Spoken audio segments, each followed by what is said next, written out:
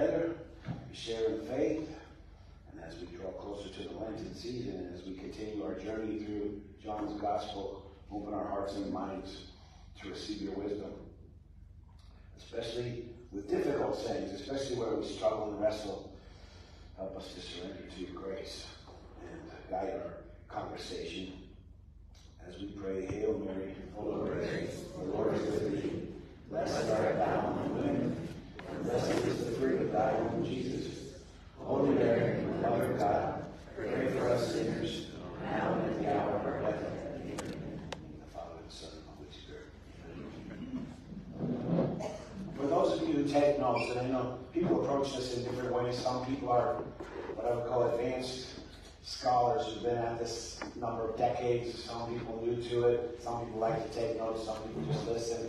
Some people are more academically bent. Some people catch what you can. However you do it, just note that again, as we're finishing the end of chapter 7 today, going into chapter 8, this is another section that only appears in John's Gospel. The vast bulk, 85 or 90% of what we've read so far, if you're checking with a linear scripture book, it's unique to John's Gospel. It just stands alone. So what we discussed today will also include that. I saw a video recently where there was a debate between Christianity and Islam of scholars, and I'm not of all the major religions of the world, I know the least about Islam, but one of the claims in Islam is that they believe everything that's in the Bible. They consider the Bible, Old Testament and New Testament, to be sacred scripture. And this one of the Christian scholars of this exchange or symposium, I guess you'd call it, he said, if you believe everything that's in the Bible, why don't you believe that Jesus was God? And they said, it doesn't say that anywhere in the Bible. He's a great prophet. And the Christian scholar said, no, it says many places in the Bible he's God. And I found it odd. I think he was an Anglican professor, but he quoted one line from John's Gospel, and I thought to myself, I agree with that quote as an example that illustrates Jesus claiming he's God. But I could point, I think, to thousands of examples in John's Gospel. I hope you've been hearing up to now how many times we point out that Jesus is saying he's divine. I don't know why his reading had a more narrow focus. But the last few days, since the feeding of the multitudes, we've given many examples of Jesus again, claiming he's divine, he's from heaven. He's the only one who knows God. He's equal to God the Father.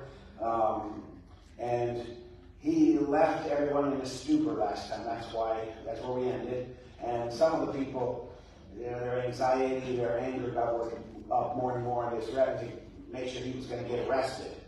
So where we left it was they sent for temple guards. If you didn't know, in the temple grounds at the time of Jesus, they had their own police department. They had their own orphanage too, their own school, there were a lot of institutions based on it. But one temple guards had basically a police office there in the temple. So you didn't have to go very far to get them. And the officers showed up, but instead of arresting him, they listened to him. And they are stunned, and they find that they can't arrest him. It's a conflict of conscience. It's a good example in Scripture of conscientious objectors. They refuse to carry out the order given them by the Sadducees. That's what we're picking up, which is chapter 7, verse 45, if you have your Bible. Okay. There's just a couple things to highlight as we close out 7. The officers then went back to the chief priests and Pharisees. When they say, by the way, sometimes the nomenclature changes, but if you say chief priest, just so you're clear, that means Sadducee. Because the Sadducees were temple officials. They considered themselves the priestly class of the temple. Pharisees were synagogue leaders, street preachers. They were kind of a different kind. So when it says chief priests and Pharisees, it's the Sadducees and the Pharisees basically are involved in this. And the officer said to them, the chief priests and Pharisees said, "Why did you not bring him?" The officers answered, "No man ever spoke like this man." The Pharisees answered them, "Are you led astray, you also?" Man, I gave you a little job and you screwed it up already. They're baffled. Have any of the authorities or of the Pharisees believed in him? So kind of an air of superiority. We were not taken in by his preaching style. How come you're not smarter like us? But this crowd who do not know the law are accursed. Basically, they're calling everybody in the crowd idiots. Because you're unschooled, you're not seeing through the lies. You should be able to more quickly identify Jesus as a false prophet, basically they're saying. But here, ta-da, Nicodemus makes his second appearance in John's Gospel. Nicodemus, who had gone to him before, and who was one of them, meaning he was a member of the Sanhedrin. I don't know if he was a Sadducee or a Pharisee, but he was of the highest rank of rabbi. He said to them, "Does our law judge a man without first giving him a hearing and learning what he does?" So he's advocating for actually the due process under the law. You want to be judge, jury, and executioner all at once, but even in our Jewish law, there's a process. You can bring someone in for a trial. You can hear them out. You can listen to witnesses. He's basically saying, let's have cooler heads. Let's follow the process that we have available to us. So again, in 51 he says, "Does our law judge a man without first giving him a hearing and learning what he does?" They replied, "Are you from Galilee too?" Now they're calling their colleague an idiot. Basically, "Oh, you're so gullible." The reputation in Jerusalem of the people of Galilee was rednecks. A bunch of country rednecks who don't know anything. Search, and you would see that no prophet is to rise from Galilee. That's the level of their pride and confidence in their knowledge of Scripture. And yet, they're wrong. Because, I think I pointed out last time, there's a debate rose, this will be now the third time eventually today we'll hear it again. A debate around, where is this Jesus from? What do we know of him? And some say, well, according to Scripture, he should be from Bethlehem, from David's city. But we know he's not from there, he's from Nazareth. People are misinformed. When, if they had just stopped to ask, maybe a blunt question, by the way, Jesus, where were you born? They might be shocked. But they think, well, he's from Nazareth, so he doesn't fulfill that. Some who are not mentioned in this passage, but they existed, said the Messiah with the capital M should come out of Egypt in the manner of Moses. In all things he should be Moses-like. And to their knowledge, well, he's an Israelite. But if they would have just asked, they would have discovered the Holy Family went into Egypt as refugees, and he did come out of Egypt.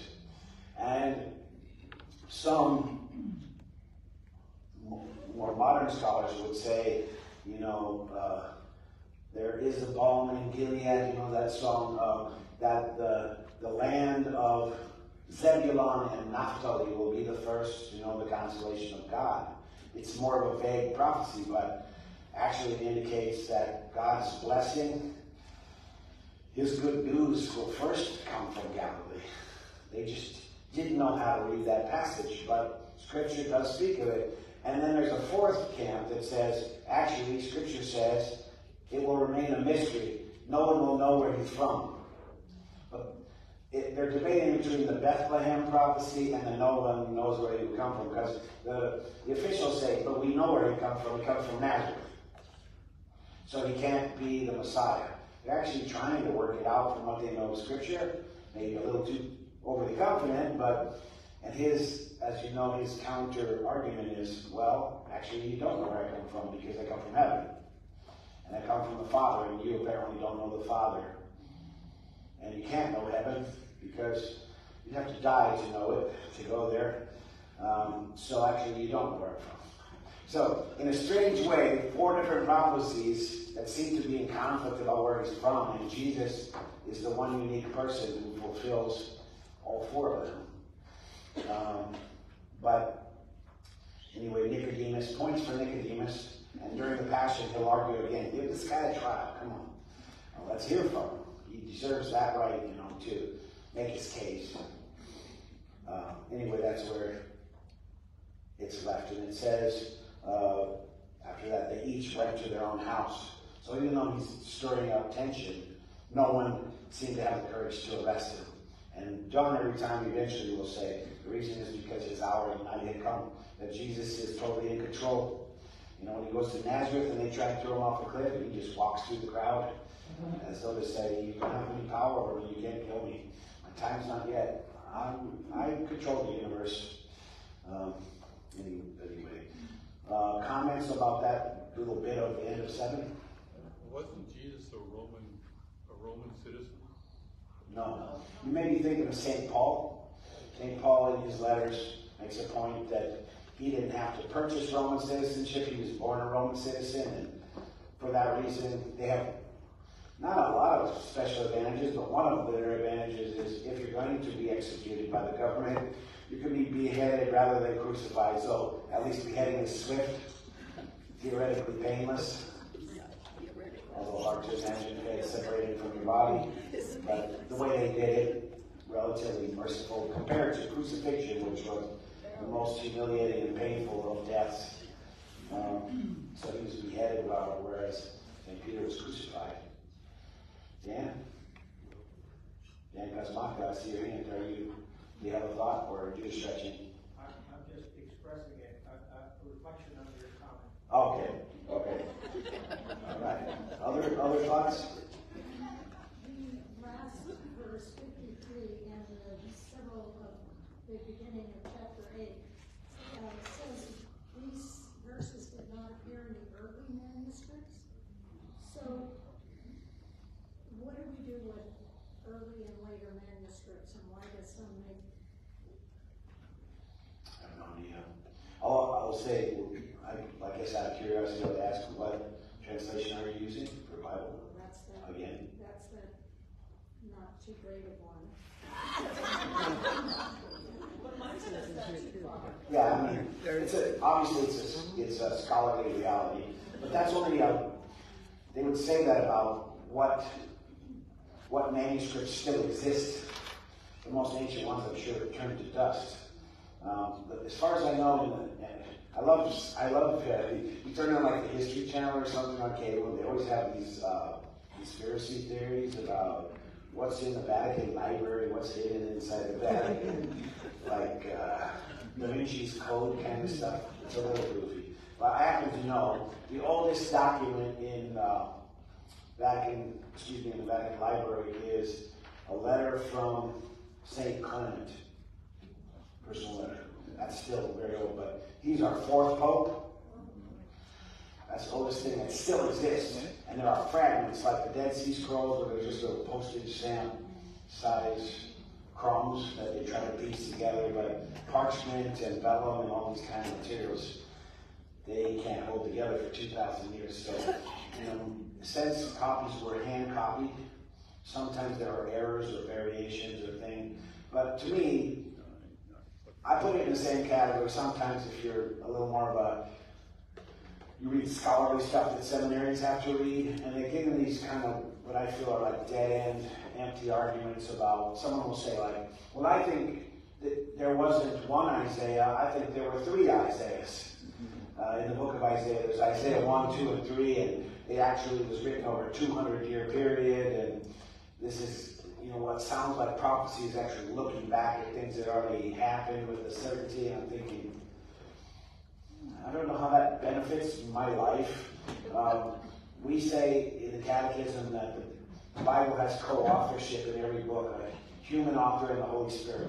But the author that never changes is the Holy Spirit. And the Catechism insists that the Holy Spirit has written exactly what he wants to say. The whole truth, nothing but the truth. So I put it in the same category in this sense. It's the magisterium who decides the manuscript that makes the cut. The authority, teaching authority of the church. So in the end, they made that decision. So, and I abide by it. I sort of leave it at that and say, There may be others, but there are reasons why the historic church overruled one over another, because maybe I have 100 copies that say this and I have one copy that says that. It might be just sheer numbers when they came up with these hand-copied things. Who knows? But we have the one we have. Yeah. Good question, though. Well, here in this discussion, and Steve raised a book on John, he does say the early Greek manuscripts, none of them have this story. All of the Latin ones do, which are a little later. Yeah. And then eventually, everybody, all the major saints from that time and the early church fathers believed in that story. Yeah. And the So Council of Trent said the Vulgate is scripture, and Yeah. what's there is there. It's a process of collaboration of the sense of the faithful, the scholars, especially St. Jerome, big default to him, translating everything into one common language.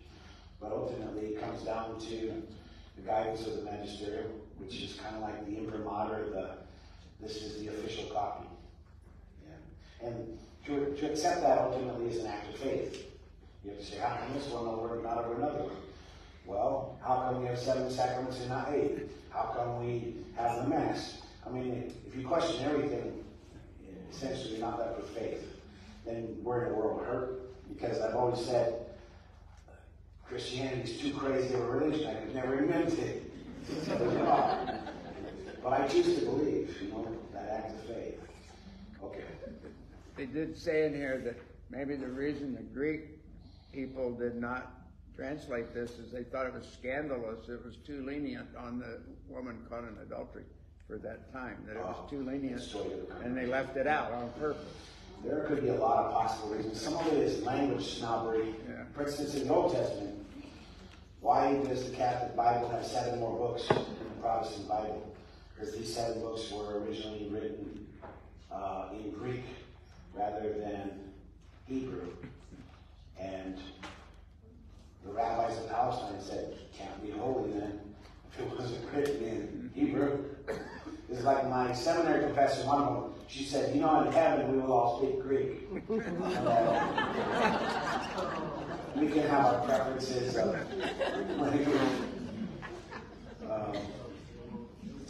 okay, let's pick up on chapter 8.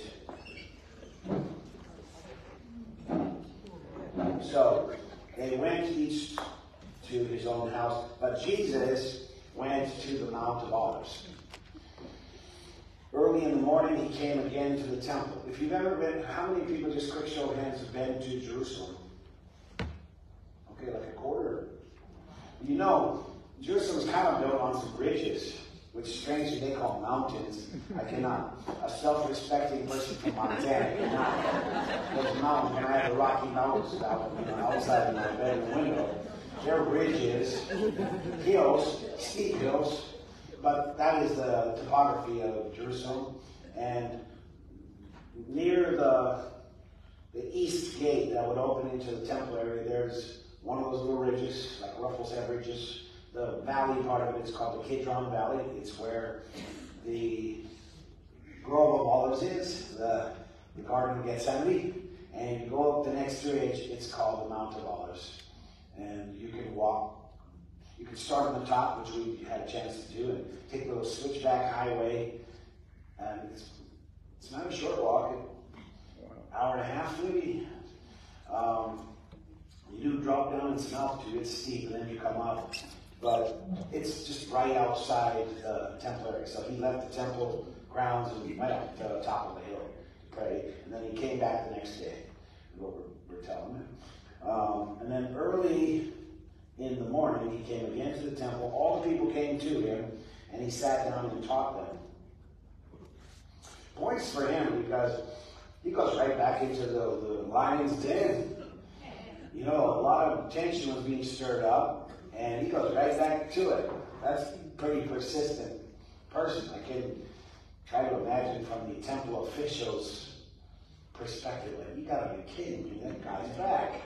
He doesn't go away. I say all this by way to, again, maybe recapture some of the strangeness of Jesus, the shock value that this guy is saying challenging and weird things that it's not easy to process. The scribes and the Pharisees, so again that means the Sadducees and the Pharisees, brought a woman who had been caught in adultery, and placing her in the midst, they said to him, "Teacher, this woman has been caught in the act of adultery. Now in the law of Moses, he commanded us to stone such. What do you say about her?" This they said to test him. So John is very clear. I understand the motive. It's an underhanded thing that's being done here. It's not a sincere question of the law. They're trying again to trip him up. And at this point in Jesus' life, every encounter with the Sadducees and the Pharisees is a trap. One trap after another, just trying to find grounds to kill them legally, or at least throw them in prison, make him go away through the coercive force of the law. So they asked him, "What should we do with her?" This they said to test him, that they might have some charge to bring against him. Jesus bent down and wrote with his finger on the ground. And as they continued to ask him, he stood up and said to them, "Let him who is without sin among you be the first to throw a stone at her." And once more he bent down and wrote with his finger on the ground. But when they heard it, they went away, one by one, beginning with the eldest. And Jesus was left alone with the woman standing before him. Jesus looked up and said to her, "Woman, where are they? Has no one condemned you?" She said, "No one, Lord." And Jesus said, "Neither do I condemn you. Go and do not sin again." It's a beautiful story. A couple things to point out, and then I'm interested if I miss any. But note, the first one to leave was the eldest. That is, hopefully that's a suggestion of the wisest. Saw the folly first and said, "This is a dumb idea, guys. You caught us in our own trap. And in truth, we are all guilty of sin. You know, we're hypocrites. It's plain as day." So they dropped their stones. Oh, there's a joke, by the way, about this. You probably heard it. Not meant to be scandalous, but, you know, this scene unfolds, and Jesus says, let the first among you without sin cast the first stone, and a little pebble flies out of the crowd. And Jesus looks over and says, "Mom."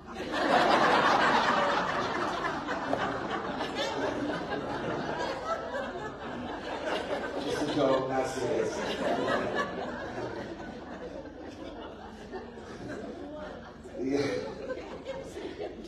A couple of things. You know, some of you were, I did preach once in Ashland last weekend, but I also, when I did preach in English, I was trying to point out that with what seems like on the surface a crazy story of Jonah, the guy being swallowed by a fish, but it actually has great allegorical value that early Christians, in that case of that story, pointed out that when God makes his will clear to you, and you refuse to follow through with it, it causes chaos, it causes suffering for you and for others, because there's always a link to love of neighbor.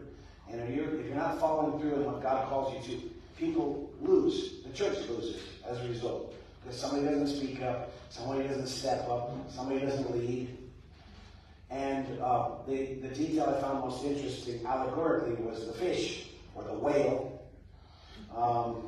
That some early Christians read that as God is the Lord of all creation. And the fish, being a member of creation, sort of God's ambassador in this situation, represents God's will, and that you can't escape from God. In the case I gave, it's like, for those who say God doesn't speak to me, the conscience.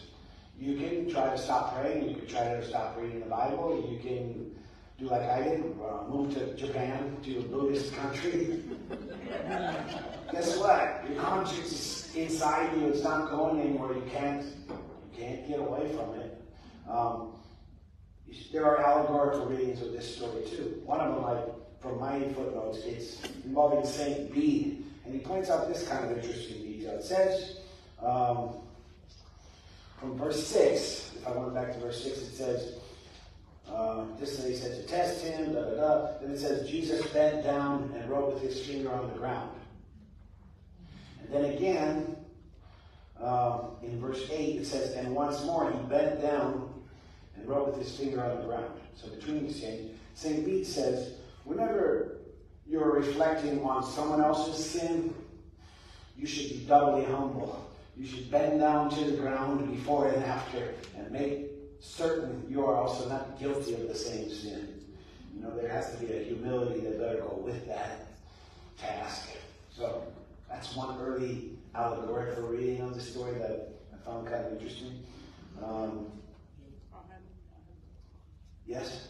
One reading I heard was that they were saying that he was actually writing their sins down. Yeah. And they started writing, and then as people saw their own sins shown, Yeah. that they started writing. I have heard that as a common thing, that he could read their souls, if you will, know all the sins of their life. I found this interesting, though, in this footnote. I've never heard this one before. It says that when Jesus inscribes in the dirt, what he writes is unknown, but probably symbolic of Jeremiah 17, verse 13, because just before this passage, he was calling himself the living water. And so some scholars think there's a link with that. And in Jeremiah 17, verse 13, it says, as a warning for those who forsake the Lord, that they shall be written in the earth. Meaning, if you don't come around to believing in me, you will die in your sin. There's only damnation waiting for you if you don't repent and convert. So it might literally be a fulfillment of Jeremiah's prophecy that, if your heart is not softened, if it remains like a stone, then you're written in the dirt means not good. Either way, it's not good, because if he's writing their sin, or if he's saying, without me, you're condemned, it's not, you don't want to change places with him, put it that way. Okay. And I think the last reaction I have is from today. If you weren't at daily mass today was the memorial mass of St. Francis de Sales. And I think of him. He's one of the doctors of the church. His official title in the church is Friend of Kindness. I'm like, sign me up for that title. Pretty good title. If in the twilight of light we are measured by love alone, that's a pretty good statement. But he was a bishop during the Protestant Reformation and in Switzerland, in which Calvinism took off, which is a more ancient form of modern-day Presbyterian church. And they have a teaching of predestiny, which is a bit different from ours when we use that word. Calvin believed that some people were created for hell and some people were created for heaven according to God's plan. So predestined to fail or succeed, and you couldn't do anything about it. If you were predestined to go to hell, you'd be like, I wish you didn't create me. Then if that's the case, but he, in his younger days, he had been exposed to this kind of preaching, and he became convinced he's going to hell. And he became neurotic and just very filled with fear and anxiety. And because of this and long years of suffering, ultimately he concluded that that was a lie, and that you can't coax people to God using fear, like beat them over the head with a stake. It has to be love. And so he became a saint of gentleness. And I think this story sort of is harmonious with St. Francis de Sales. Jesus is saying, I don't condemn you. We believe that people who are in hell are there by their own choice. That God doesn't send you to hell. If you literally go out of this world saying, God, leave me alone, well, guess what? God will honor that. But that's not a place you want to be, left apart from God, because God is the source of all goodness and blessing. So you're about to go to a place where there's no goodness or blessing. But it's what you wanted. Leave me alone, God.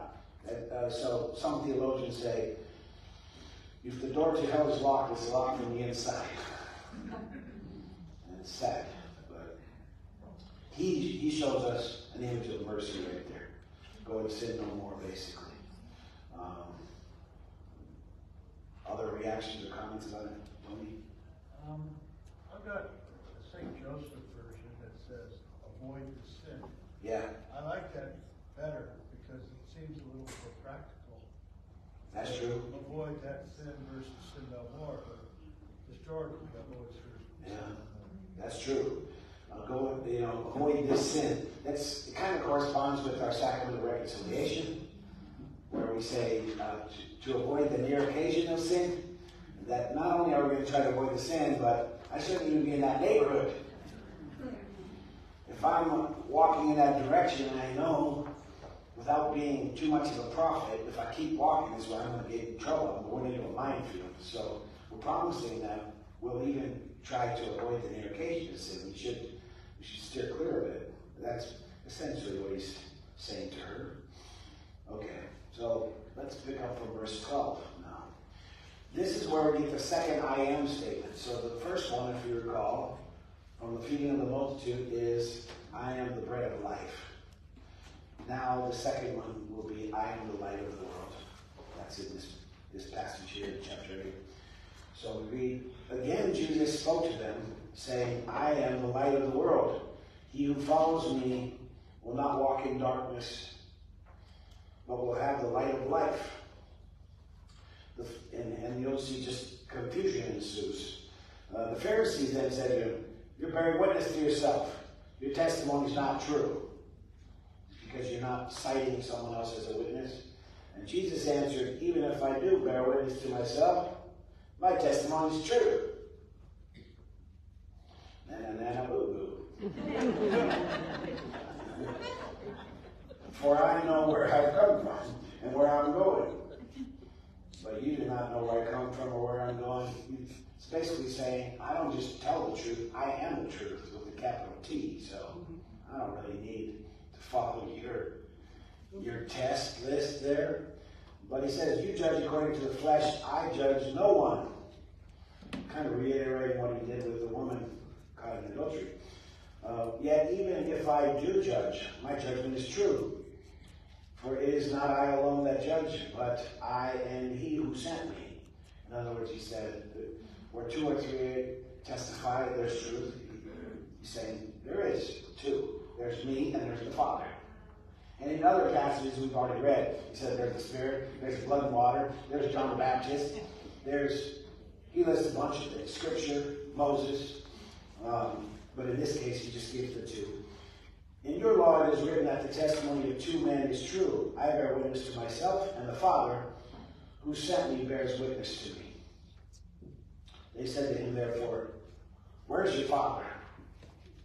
They think he's referring to human father. By then we think Joseph has passed away, but that's who they would have understood his father to be. But where's your father? And Jesus answered, you know neither me nor my Father.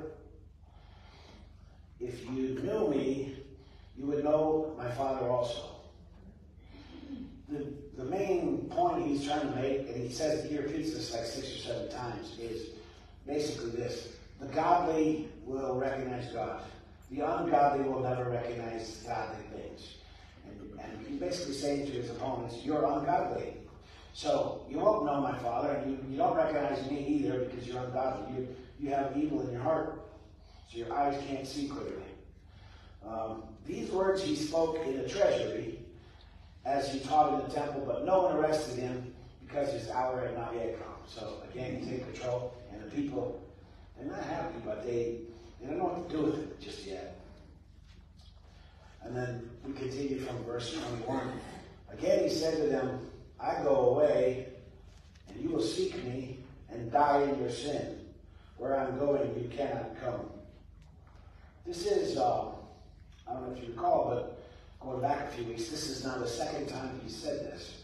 Where I'm going, you cannot come, which is in direct contrast to the Last Supper, when he tells the apostles, where I'm going, you will follow. And it's Thomas who said, and I only know Thomas because it's a common funeral reading. Thomas says, we don't know where you're going. How the heck are we supposed to follow you? And Jesus gives the famous line, I am the way, the truth, and the life. Whoever follows me will not perish, but have eternal life. That's his answer. But he offers the apostles away because they're godly and they can recognize the things of God. But to these, his enemies, he says, where I'm going, you can't come. Which you don't want to hear from Jesus. Because where is he going? Heaven. And if you can't come there, you're in trouble. He brings that up again. Where I'm going, you cannot come. He said to them, you are from below, I'm from above. You are of this world, I'm not of this world. Pause for a moment and think if you're having a conversation with someone in the streets of Medford. I'm from above, you're from here. What kind of drug are you on? Or you have some, are you still taking your prescription? You know, we dismiss it because, what is this guy saying? I told you that you would die in your sins, for you will die in your sins unless you believe that I'm he. They said to him, who are you? Now it's getting to a better question. Because that's the question Jesus also asks when he turns to the apostles. Who do the people say that I am? And then the kicker, yeah, but who do you say that I am?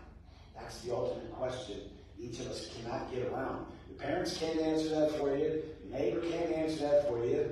Sometime in this life, you have to come up with the compelling answer.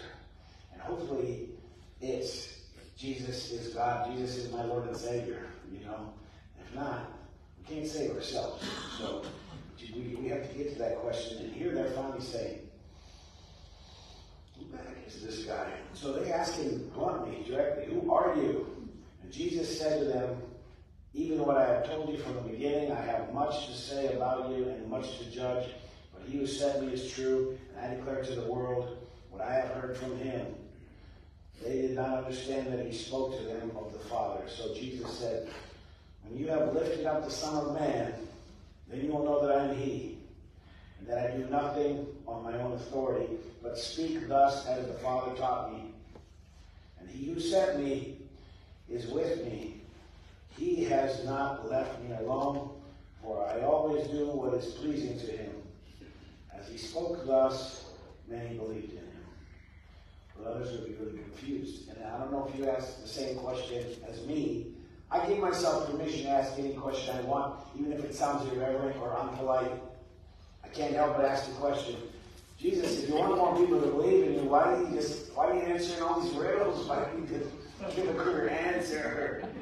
This is hard. I mean, you could clear up a lot of things if you had answered a little more directly, but I guess he wants us to search for him and wrestle. I don't know. I don't know what to conclude. That's a good question without an answer yet for me still. But two things I guess I would point out. He says it in this place and in several places before now and all throughout. He came to do his Father's will. That's from the start. Obedient unto the cross, all the way to the cross. That is his vocation, to do the Father's will, to give the Father glory. And for that reason, the Father wants to give the Son glory, because he was faithful to the end, he was successful, he didn't sin at all. The second thing, though, is a reminder. It says that, go back what it says about the Father.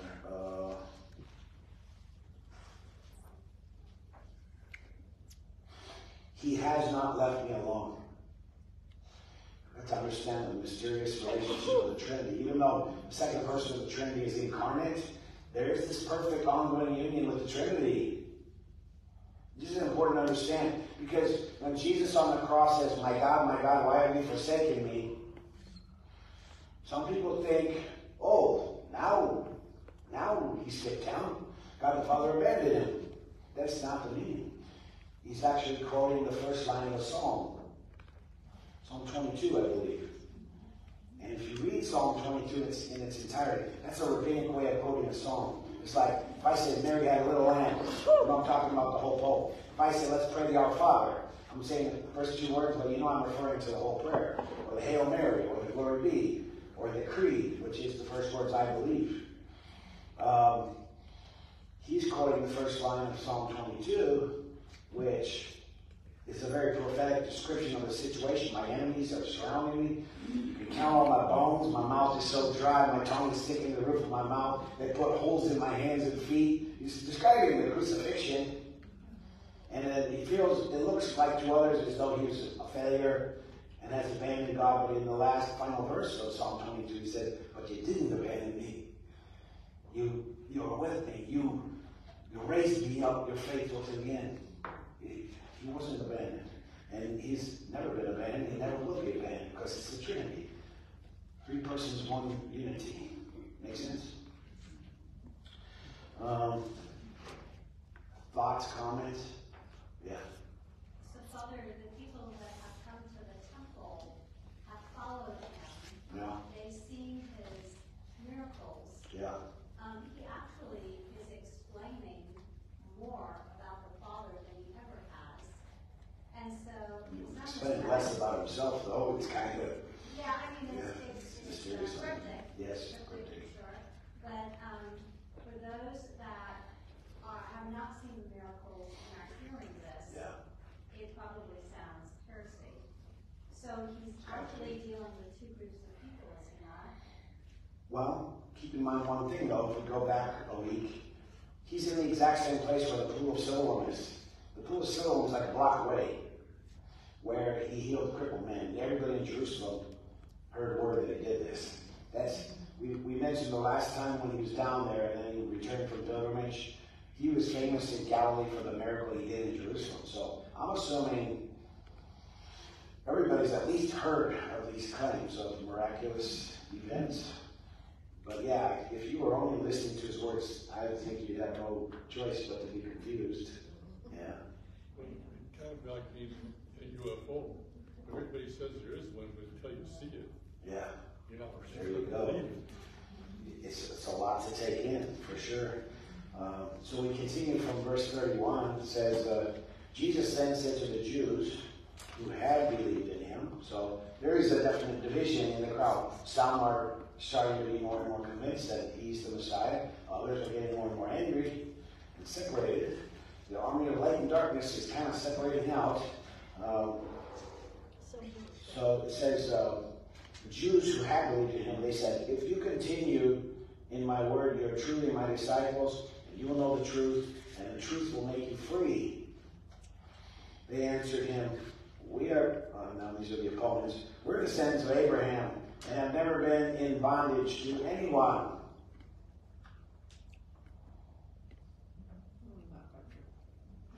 That's the silliest statement in the whole gospel, I think.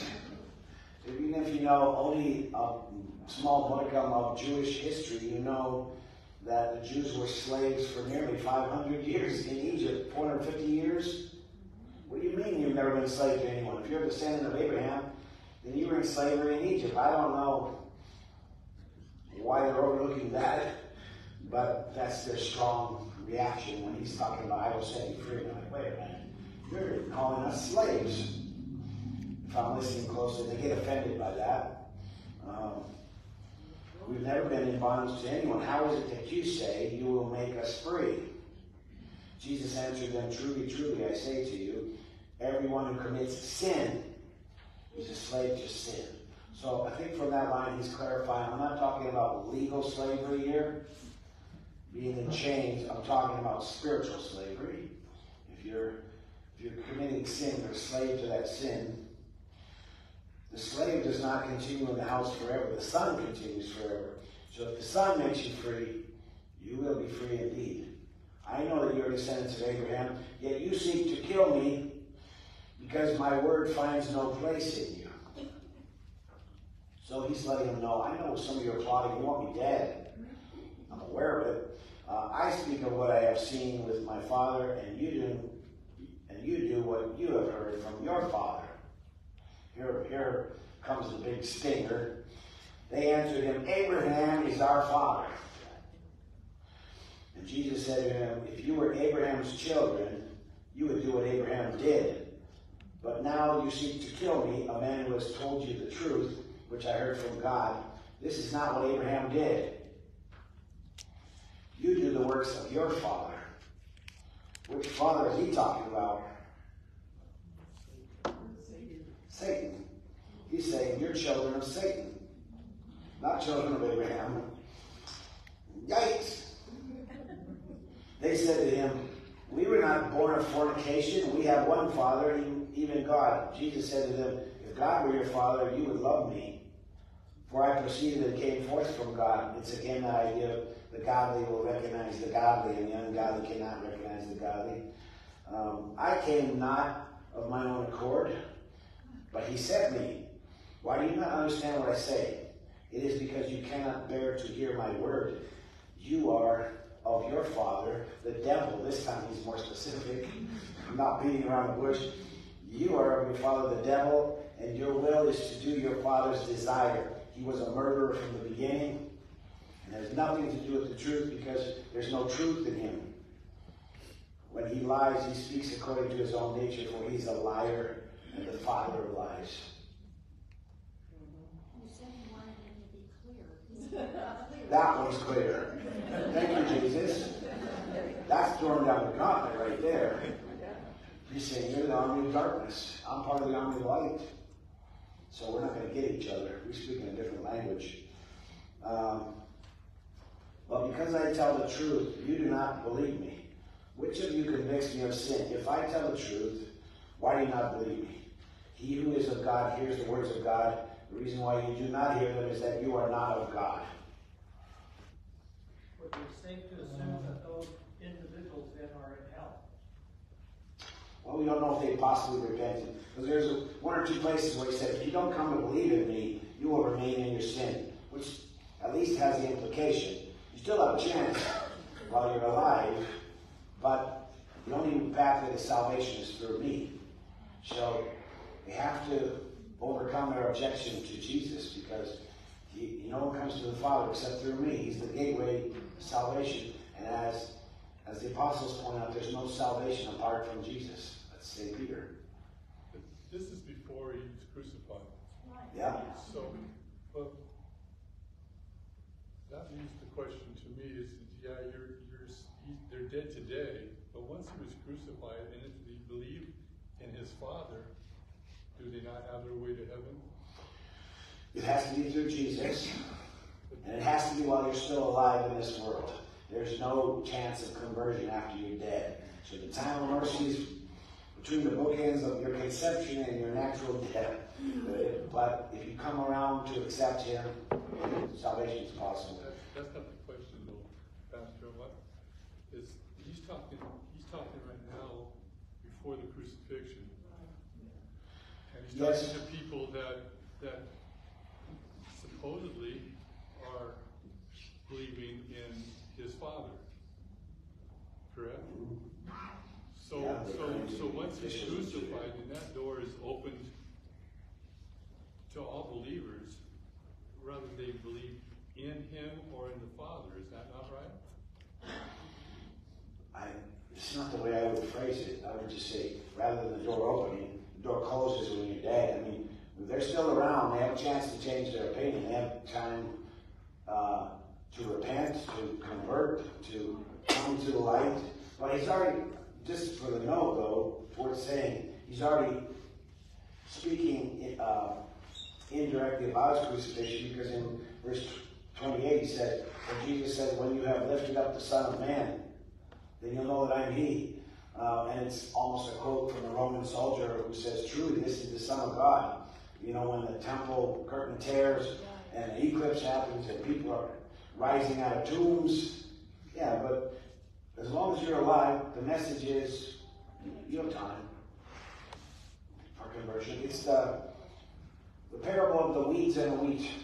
Like, the Satan sows the weeds among the field, and they're so embarrassed, the employees, they want to volunteer to tear the whole field up. And Jesus says, no, let it all grow, because right now it's all young, they all kind of look alike. You might pull out some of the wrong plants. So let it grow till harvest time, and then we'll separate out the chaff from the wheat. That's a metaphor for life, that while I'm alive, I'm in the time of mercy.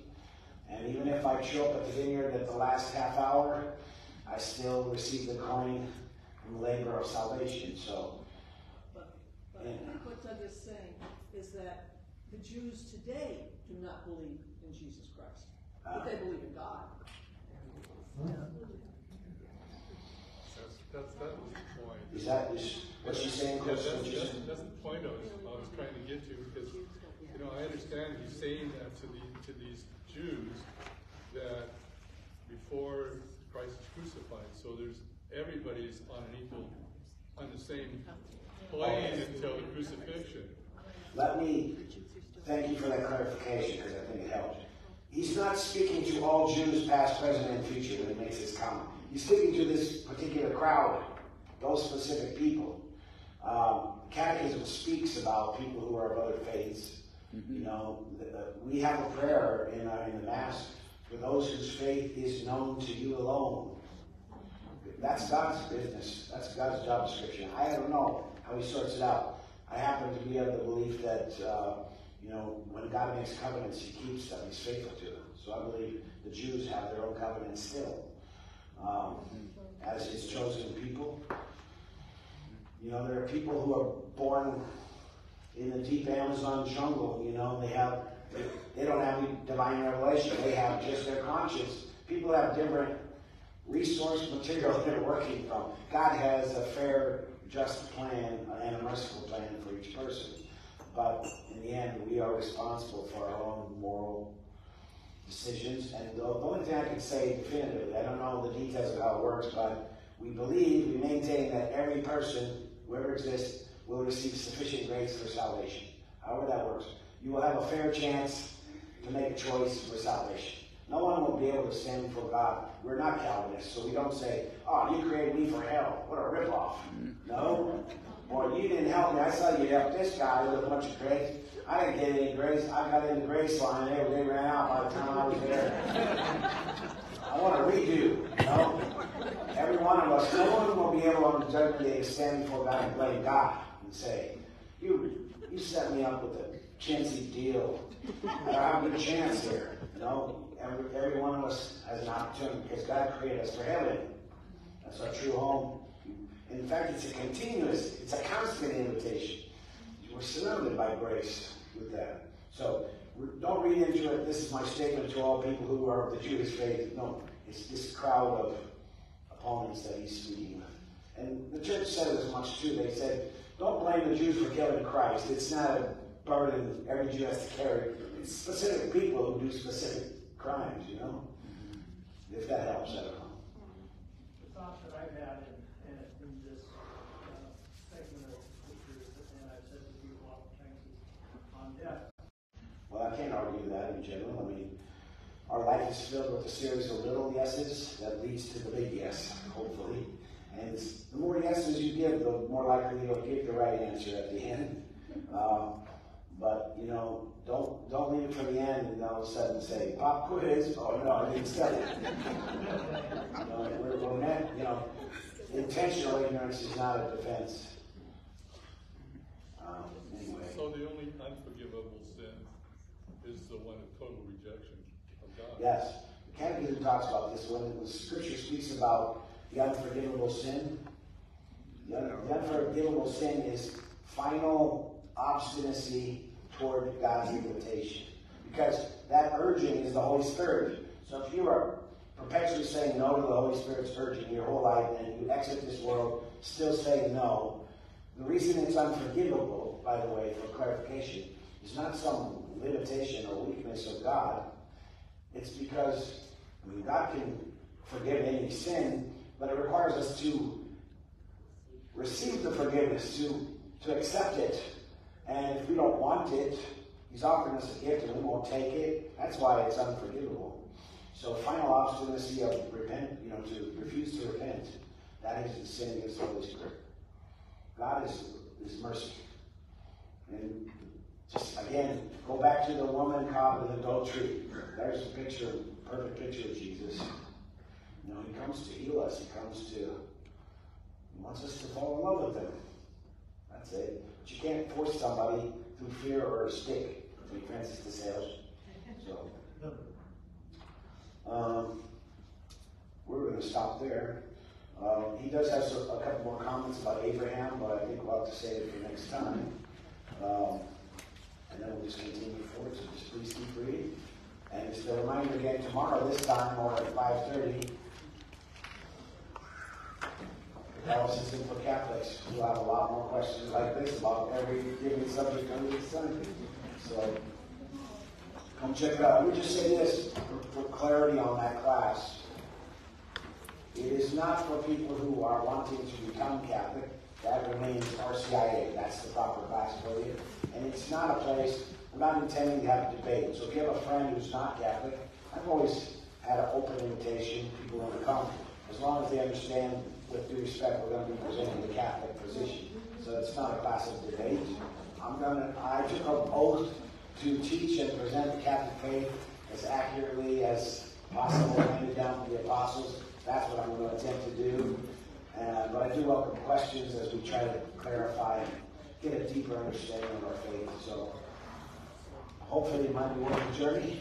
Pray for me if you can't be a part of it. That would do a decent job. And we just close with glory be to the Father, to the Son, and to the Holy Spirit, as it was in the beginning, is now, and shall be, world without end.